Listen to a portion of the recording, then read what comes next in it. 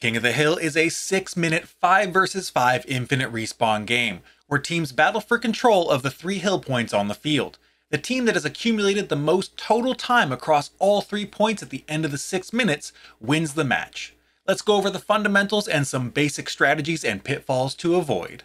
The field is a 125 foot by 125 foot square where the cover is rotationally symmetrical, with a total of 20 cover pieces. There is 1 hill point in the center of the field and 1 near each team's spawn point. The hills are represented by the timers that players will hit the colored button associated with their side of the field to gain control of the hill until the opposing team presses their respective button on that hill timer. Before the match starts, teams will distribute 320 darts however they like between their players, and 5 players for each team will line up in the starting area, which is 10 feet on either side of their team's spawn point.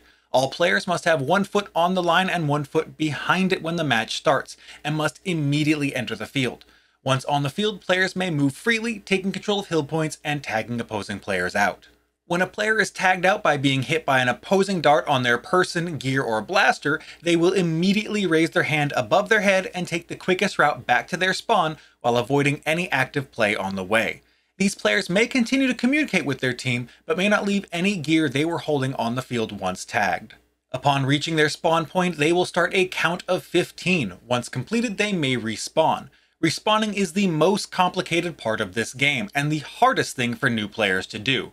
After the respawn count is finished, the player will lift up either their hand above their head with the blaster pointed directly at the ground, or their blaster pointed directly up with the muzzle over their head.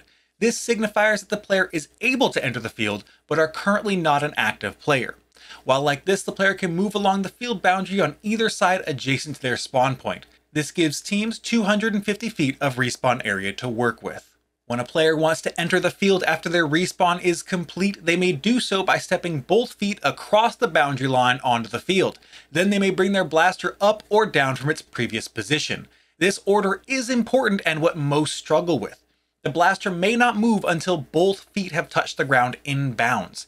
If you move your blaster early, it will result in a penalty, forcing you to run back to the respawn for a fresh 15 count. This is called a respawn penalty. You also may not start to enter the field then stop part way.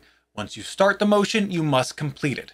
You can make noise, jump around, rev your blaster, or similar while you are outside the field waiting to enter, so long as you don't leave the state of showing you're an inactive player.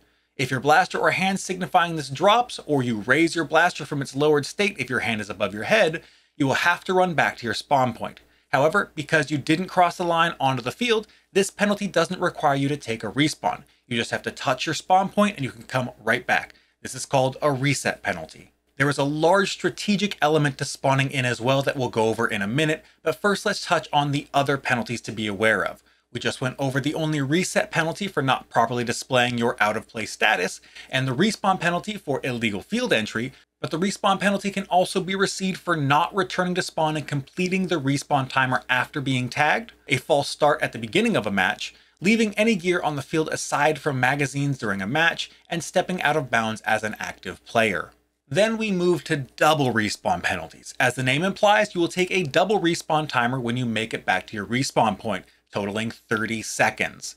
This is received for illegal scavenging, as there is no scavenging of darts allowed. Blind firing, players are required to present a target of at least their head to the target they are firing at.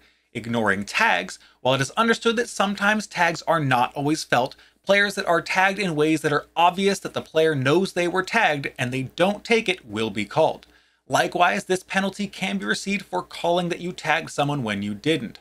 Also, unsafe play will get you a double respawn penalty. However, depending on the severity, it may also result in a triple respawn timer. The refs' calls are final, and arguing with the refs will not help you at all. If you have excessive penalties, physical or verbal altercations, or argue with the ref or staff, you may be removed from the match or tournament, and your team will have to play down a player for the rest of that match regardless of subs. This doesn't mean you can't have a conversation to ask why something was called the way it was to understand better for future matches or similar after a match is completed. The full rules are on the website and will be linked wherever this video is posted. Please read them, as there are details not in this video that are important but would make this far too long to watch if included. Let's talk some basic strategy and pitfalls to avoid. The first big pitfall that many new teams encounter is getting stuck in corner standoffs. It's common to see these corner standoffs in games, and there are times when they make sense, but it's not always. If your team has control of the middle hill timer, then it can benefit you to force one of the opposing players in a strong position to not be able to help their teammates. But if the opposing team controls the middle hill timer, and you're standing at the corner not doing anything to impact the state of the field, the opposing team is benefiting from you standing there. Instead, you're better off bringing multiple people and going for a trade to gain control of that corner, as when spawning in, it's nearly impossible to win a 1 versus 1 when someone has their blaster ready and pointed at you.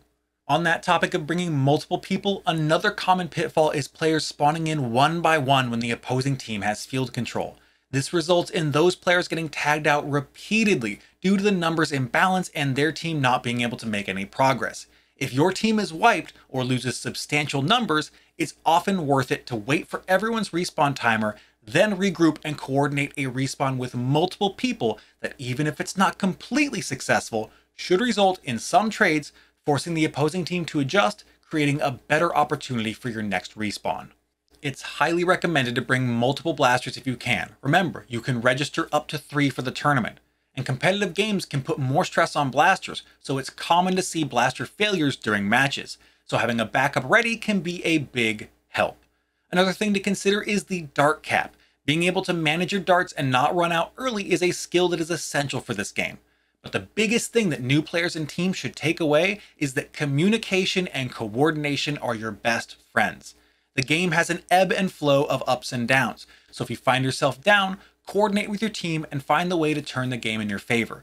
Sometimes it can take more than one attempt, but it's always possible. This covers the basics of the King of the Hill format, and you should be ready to compete. So find some teammates, and I hope to see you on the field.